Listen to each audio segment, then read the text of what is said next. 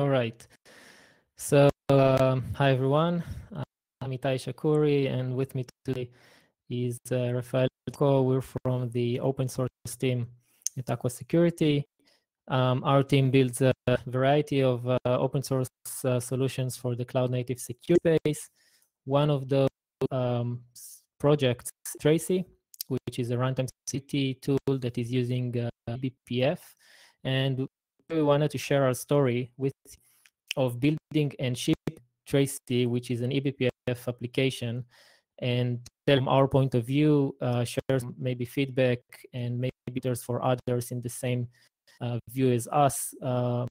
We're a vendor, we're not a user. We're building a product that is being used by others.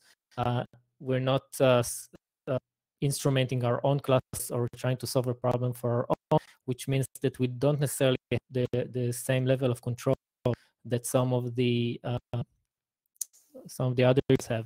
Maybe our users don't even have the same level of control because they are running in restricted or managed or compliant environment, and we have challenges while building this.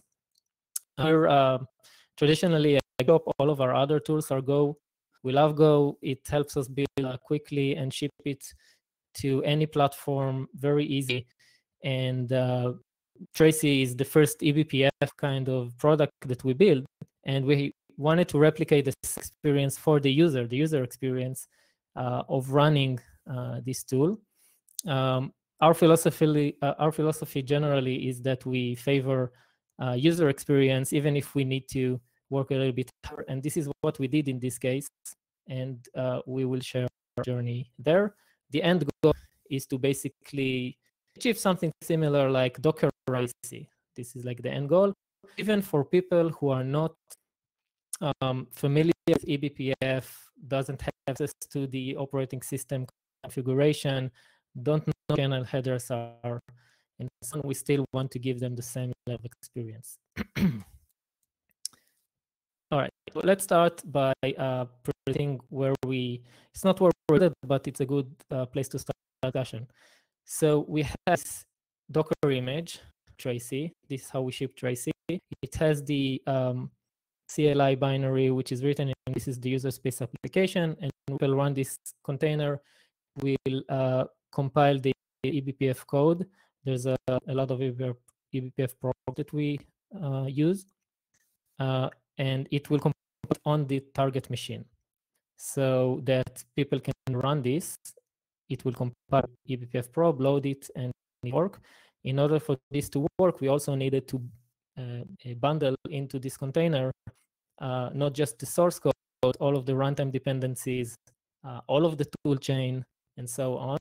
The external dependency that we have here is the kernel headers that the user is expected to provide and mount into the container. So the drawbacks here is that it's a long startup time, image, as you can imagine. Users still needs to mess around with headers. We need to mess around with the code that tries to detect the kernel headers for every distribution. It was actually, but it's not the best experience in our minds. And we wanted to improve. So the next step is we did slight variation. It's not really an improvement, basically a slim image.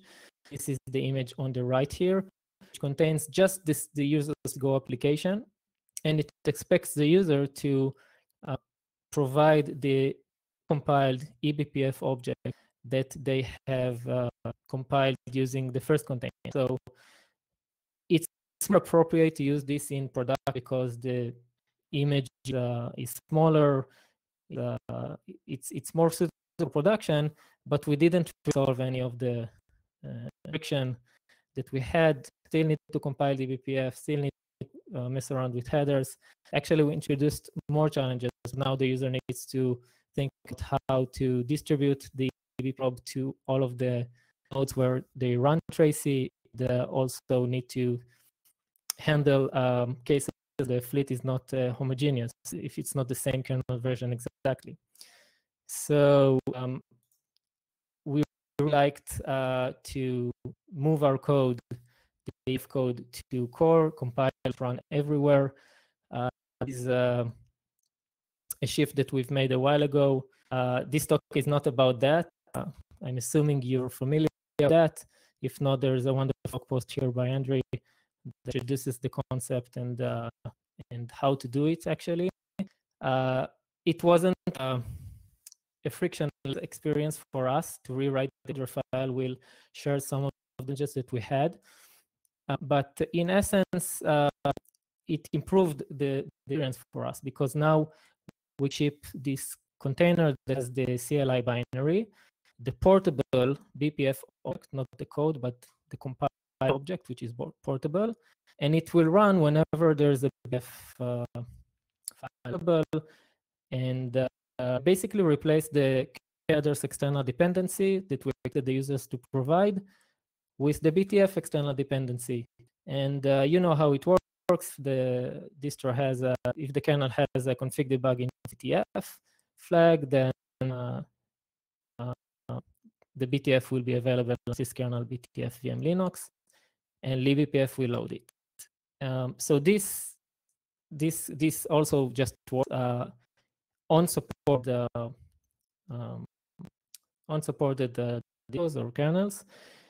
And some of the challenges that we had here, and basically this talk is about, to share the challenges or the approaches that we took. It was, first of all, now had a very strict requirement BPF. Tracy started the CC application actually in Python. We wrote it in Go BPF from IOVisor. At the time, Go BPF didn't support or didn't show any signs of supporting core. Cilium wasn't ready for tracing use cases. So the easiest way for us to move forward is just wrap eBPF with our own Go library. We call it eBPF Go, and it's also a project we open sourced on GitHub. This is how a very simple Go application looks like with eBPF Go.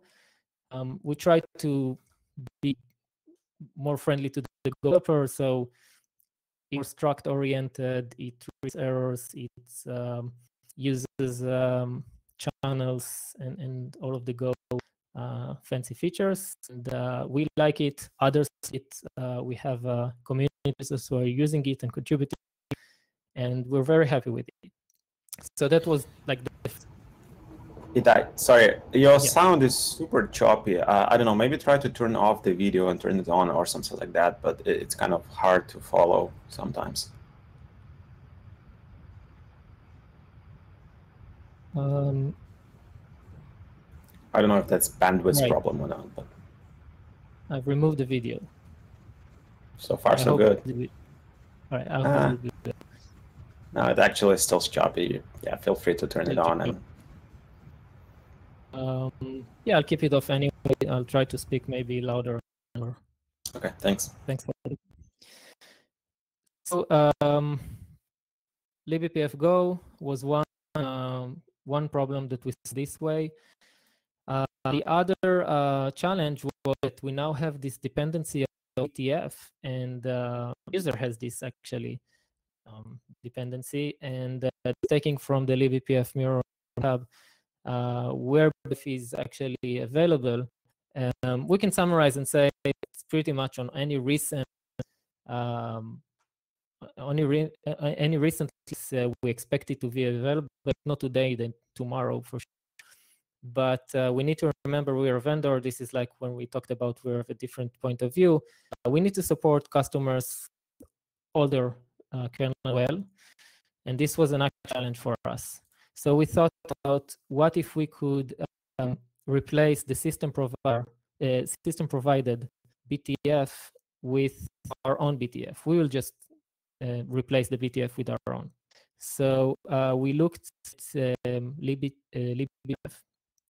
and initially it was a little bit distinct. We saw that it's hard-coded looking from locations, but there was a session in the mailing list, and so there was a patch that did the BTF custom path option to the options, and that was great. This is exactly what we want to do, and we quickly added the support in eBPF Go as well.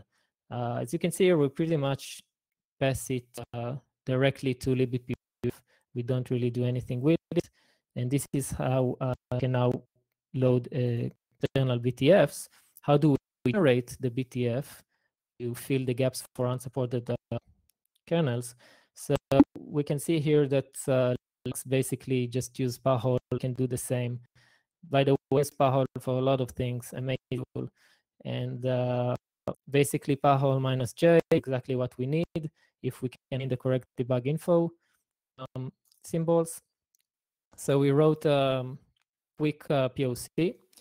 We for different distros that we wanted to support for different versions, go ahead and find the debug info packages in the package repository. We extract VM Linux and convert it to BTF using PAHOL. And now we have this library of different BTFs for many different versions that we care about. And this library is what we now call BTF Hub. So this is a project that we spun off kind of this experience. It's on Aqua Security / BTF Hub, and basically go over a lot of different distros, a lot of different versions, get the info in different ways, every different distro, and using will generate the library of all BTFs. It's here on GitHub. The BTF files are available on GitHub. So our client application, when it runs and it finds that it's using the VM Linux in the system provided path, it will just try to download the correct one from BTF. And this is how we are able to overcome this this one challenge.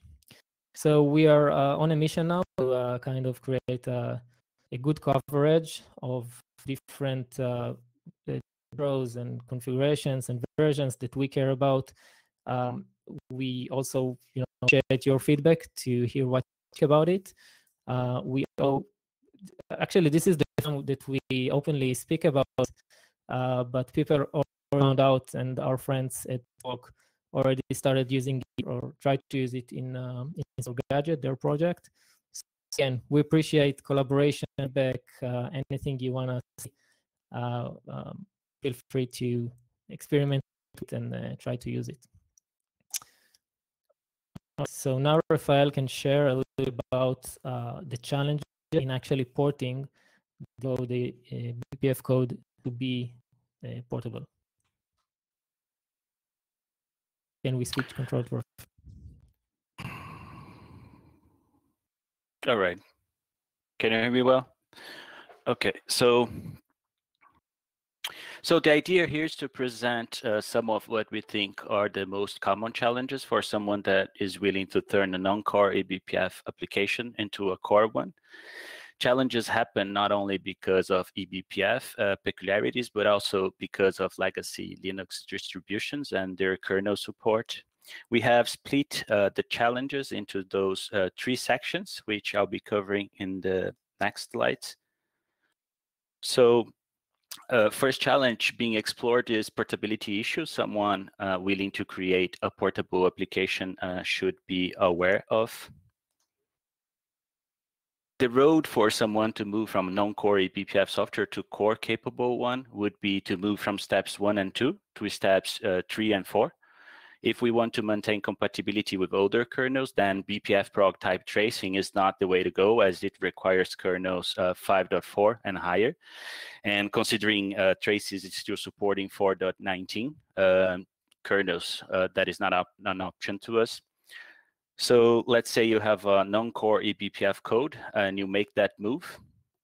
This is when your eBPF application issues will start to happen. Whenever you start testing the same code base in different distributions and kernel versions. The initial issue will be likely your development model and testing environment. Simply compiling and loading eBPF objects, making sure that there are no verifier issues in your development environment does not necessarily mean that you're safe from other kernels verifiers troubles, and unfortunately they happen because Tracy needs to support many different kernel versions. We may need to tailor our software capabilities based on the running environment. So programs like Tracy might have to have reduced capability to keep compatibility with older kernels, but never lose the functionality. As you can see in this slides example, here we are reducing the amount of path components being analyzed in a path resolution unrolled loop. Depending on the kernel versions we're running at, this will reduce program size and complexity enough so the older kernel verifiers can accept it.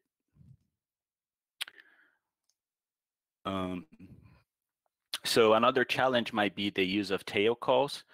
Its initial use case started to simplify complex programs by splitting them into smaller ones, or as a dispatch routine depending on the traced events, which is the case being showed here in this slide. As we have different dispatcher depending on the syscall types that we are probing, and they're all defined during in userland during load time.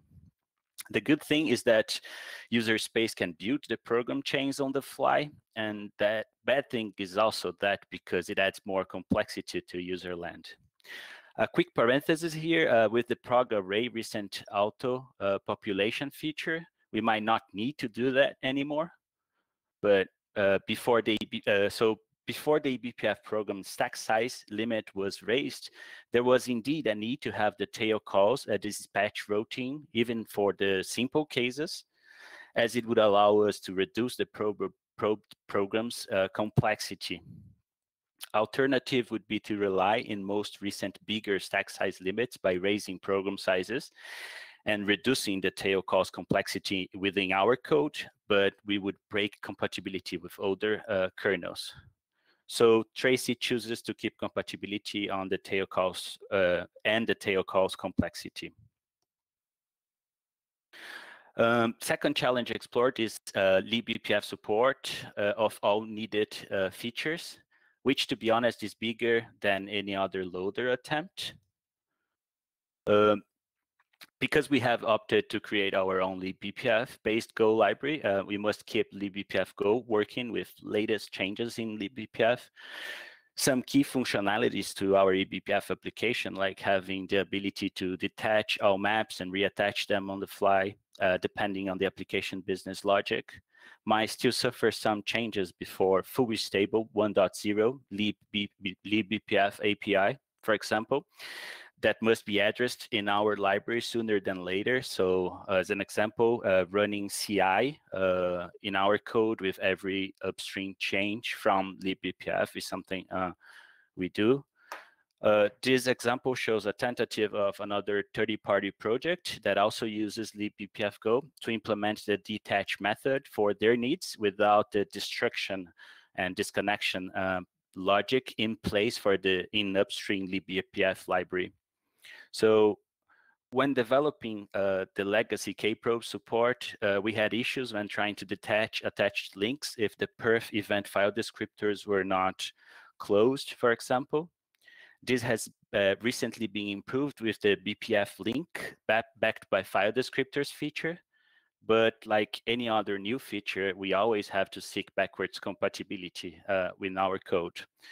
So our approach in eBPF Go is to have eBPF to support everything, and we just wrap it using CGO to re-implement, and we re-implement in pure Go things that we really, really need, mostly because of CGO performance penalty, like, for example, pulling file descriptors and things alike.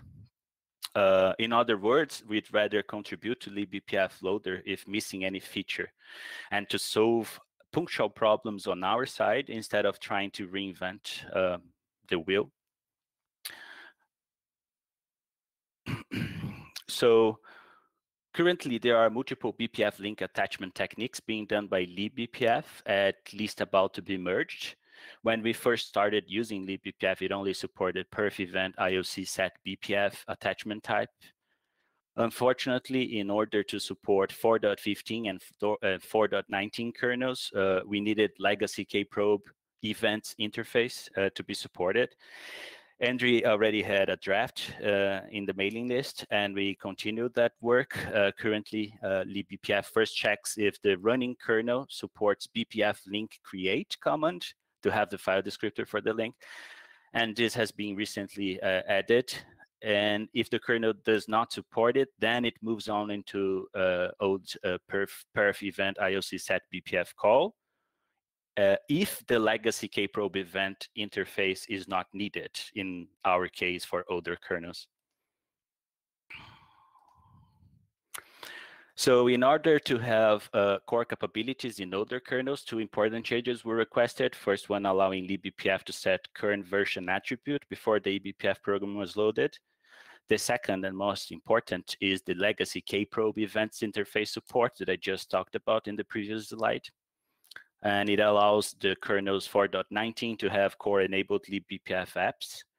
A quick note for anyone willing to use those, Andrew has just simplified this code and added legacy uprobe support as well. So I would either wait for eBPF 06 to be available, or make sure to have latest patches backported to your application if you are compiling it statically with eBPF, like sometimes we do, or maybe most of the time. So here's a tiny pause to check on eBPF ELF sections, headers, and symbol tables. I won't spend too much time here, but since some people in the audience should be aware of, I'll just quickly describe some things. So differently than an object file produced by Clang or GCC to a regular architecture, let's say, it would contain sections such as rel-a, text, data, BSS.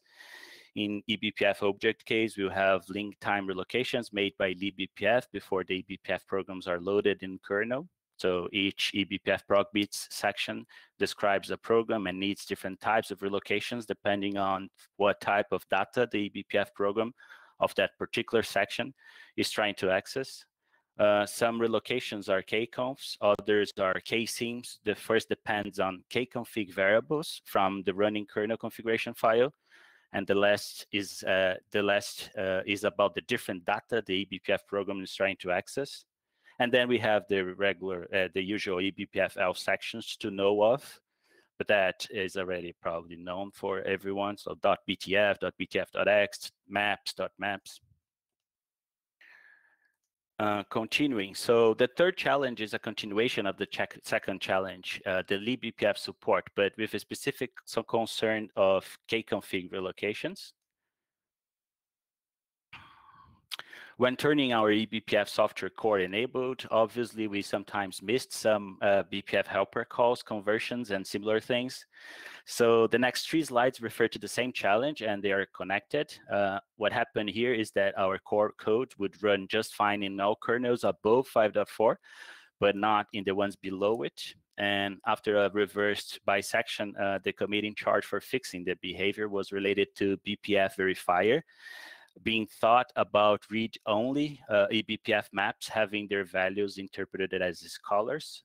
So the verifier would do that code elimination correctly. In our case, the missing verification feature was kind of good because it made us realize we had a bug. If the OS did not have config arch has syscall wrapper enabled, the other branch did not have the correct core call, making the verifier to fail. Continuing in the same example. So we have fixed the issue by placing correct BPF probe read call to read addresses referring to arguments and registers. We have also proposed a verifier fix to 5.4 stable branch as it made sense, but it wasn't terribly required, but we thought it would be good. This also raised the question to us about having verifier fixes and things alike always being applied to stable branches, but I confess I have not digged into it, and I assume fixes are being suggested to stable branches as they make sense. And with that said, there's a bit more in this example still. If you see the kconfig symbol evaluation, we were using regular external variable that was having its symbol relocated by eBPF before load time, based on the value being caught by the kconfig parser within eBPF. And we don't have that anymore.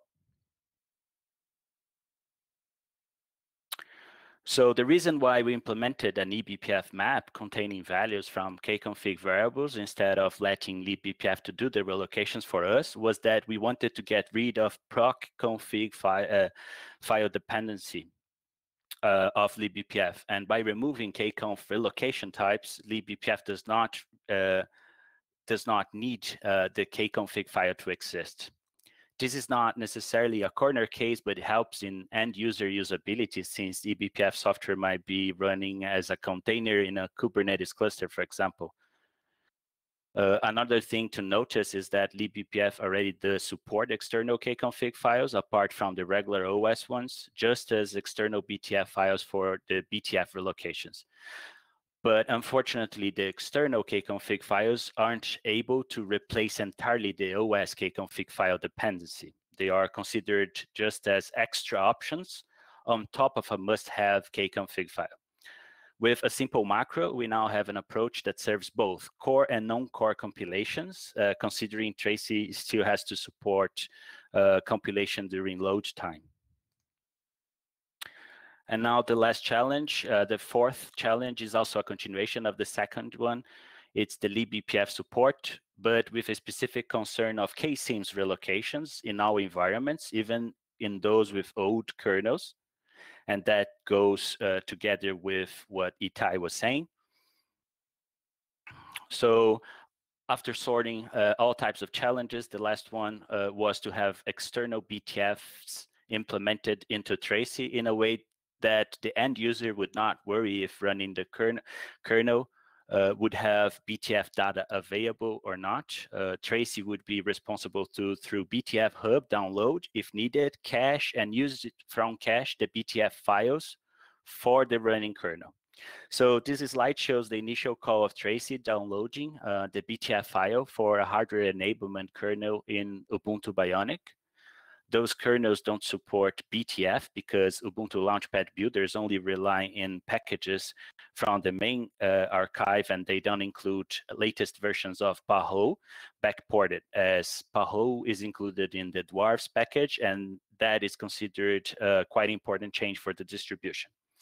There's a bug opened to solve that issue by having a more recent statically compiled Paho binary available to build the hardware enablement kernels, but that bug has not been solved yet. Thus the need for BTF Hub, not only for Ubuntu, but for other distributions as well.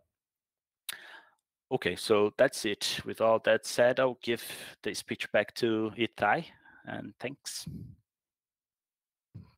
Can I have control back, please? Thank you. All right, thanks, Rafael. So I just want to acknowledge other, I don't know, or maybe approach to solve some of these challenges. This is an example from Project Falco, which is another security tool, and it's also an approach that we considered, and I want to address that. So basically, what we see here on the right is that they cross-compile their driver or probe to every target kernel that they work. They host all of those effects in the cloud. Then their actual application can detect the environment, go to this cloud-hosted repository, download the appropriate BPF object file that should be on the kernel. Something we considered before BTF, and we actually, as you can see here, started to discuss with the folks, and also had a branch where we contributed support to make their build infrastructure generic so that we can build another eBPF programs in a similar version. And I wanted to address that, and now this list of kernel version-specific artifacts, before that seeing the same list of in BTF Hub, and kind of us think about it this way, where the Falco approach, where you cross-compile something to meet the target, you fix the artifact to meet the environment, essentially what cross-compilation does. And what we want to do with eBPF Hub is, but the reverse. We want to fix the environment to work on the same artifact. And the benefit here is they can reuse always the same artifact. It's always the portable core compile once run over BPF code. Always the same BPF code, just maybe fix the environment if we see that we need to. So having surveyed all the journey that we've through from BCC, eBPF and eBPF Go, CORE, and BTF Hub, we wanted to also think about what's next in the public. And we don't really consider BTF Hub, Tracy with BTF Hub, I think it's not really truly portable eBPF application because it depends on the BPF Hub to be available. So what could we do to achieve a truly portable eBPF application? A couple of ideas. One of them, as we can top, is to be instead of using a BTF file in Linux that contains all the types, maybe we can just have a BTF file with just the types that it needs. It's obviously a small subset than what's available in Linux. And using PAL, we can choose one or many different types that we about and expand them. It's actually usable. And then we create still a version-specific BTF file, but which contains just files, just the types that we care about. So obviously these types would be much smaller BTFs. VM Linux is quite small, but we account for the many different combinations of versions that we want to support, adds up. So this is one direction that we are thinking about. And the other one, which can work the first one or not, is to maybe reuse the same BTF files across different kernel versions if the types that we care about hadn't changed. So if we did the first step of application-specific BTF file, just diff those files and see if they changed or not, and if they didn't, just reuse them maybe. Even if we didn't and we still wanted to ship the full VM Linux, then we can diff the BTFs and see where were changes and if we care to change it. If we didn't even use anything remote that relates to this change, maybe we can reuse the same BTF across different versions. So the first change gives us smaller BTF, the second one gives us significantly less BTFs. And potentially, with both those changes, we can do kind of a truly portable eBPF application. So in BTF Hub, we state the kernel specific BTF files, but then create a BTF bundle that contains an application-specific BTFs, which is so reduced so that one BTF can support a range of kernel versions. And the bundle would potentially be small enough so that we can embed it and ship it with the container or the Go application. And this is what we'd like to think about as a truly portable eBPF application. This is what we're experimenting with at the moment. If it works, we'll obviously share everything in GitHub, create maybe a script that lets you create the BTF for your application. But it's like a next step for us. All right, so if you liked this or find interesting in everything we talked about, feel free to engage with us. We're in GitHub, /Aqua Security, Tracy, or eBPF Go, or eBPF any one of those repos. We don't have a Slack or a mailing list, but we use GitHub discussions, so you can just discuss with us there. Or if you want to talk with one of the maintainers directly, we're on Twitter, so feel free to. We'll be happy to share ideas. All right, that's it. Thank you.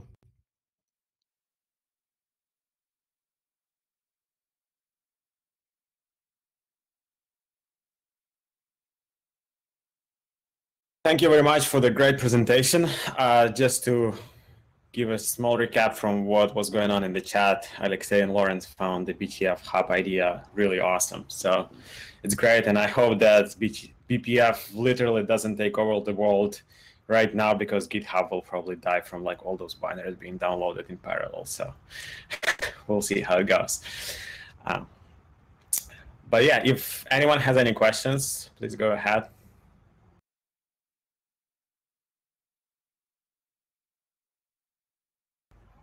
And unfortunately, I didn't have a chance to show this, but okay.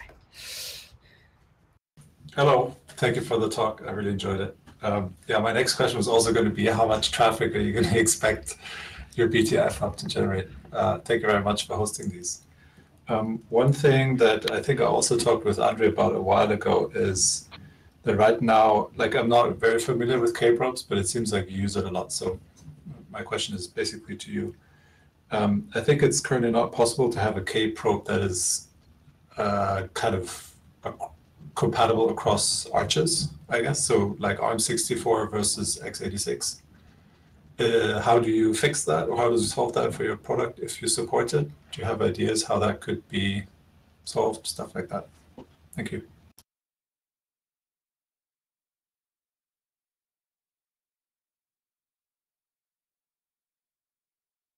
Rafael, we don't. Yeah, I couldn't hear you. Not yet. Sorry for that. I had both right, mutes. Okay, so most of the times we try to use the stable hooks, right? So from the trace points, and we're now trying to go through the LSM hooks for specifically, like, since we're dealing with security, we're trying to go through the LSM hooks now. But it's like what you said, if we use the K-probes, then we have to make sure that we're considering all different kernels, and we have to deal with different types being used everywhere. So it's not an easy thing. That's why we try not to use them, at least until the last moment. That's it. No magic. Yeah, so maybe most of the hooks are into trace points or LSM hooks, and in the rare cases where we use probes, it's just we work.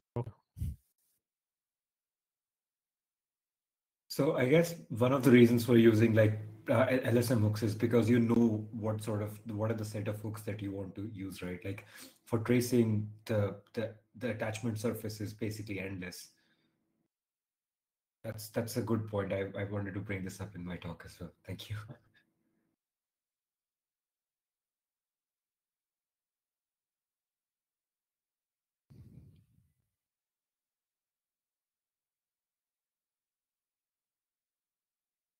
And hopefully the distributions will catch up, so we don't have to do things as BTF hub anymore. It would be very nice so if you take, for example, Fedora, the latest versions, and Red Hat latest kernels, they already have backported all the BTF support. It's embedded, BPF and BTF features they're trying to backport as much as they can. Some other distros are not catching up very quickly, so that's why we needed the BTF hub.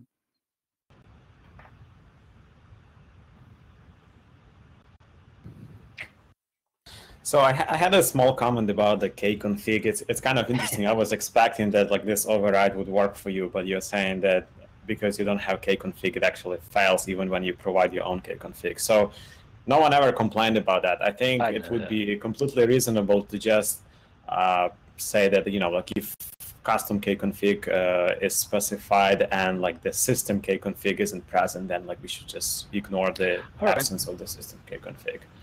I think that would be okay. Though, like, it will differ. The behavior will differ between the systems that have K-config or not. But I guess, like, when you use the custom K-config, you sort of sign up for this behavior. I think should be fine. We can discuss that on the mailing list. Okay. And for the trimming of the BTF, that is a very interesting idea. I would go like half a step further. Like, instead of just saying like, let's keep only like those specified types and maybe like related types as well. Why not say, let's keep only types that are actually core relocated from a given BPF object file, right? So the input will be like the full BPF and also your program, compiled program. I think it makes more sense to add it to BPF tool, honestly, because it knows more about like the BPF ecosystem in general. But at that point, it can fetch all the core relocations. It can figure out like all the types that are necessary and keep on them. So eBPF provides all the low-level APIs to do this pretty easily, either for Pahol or BPF tools. So it doesn't matter where it's implemented, but it's kind of not hard. Like, so give it a try. Will do, definitely. Next step. Daniel supports me in the chat. Any other questions from the audience?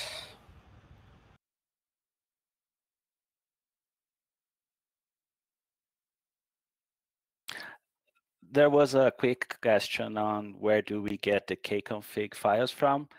This is basically like from the host, and the idea here was we can mock some of the kconfig files. So for example, to consider config arch as this call wrapper is enabled, even if we don't know, sometimes we can just try to assume things, So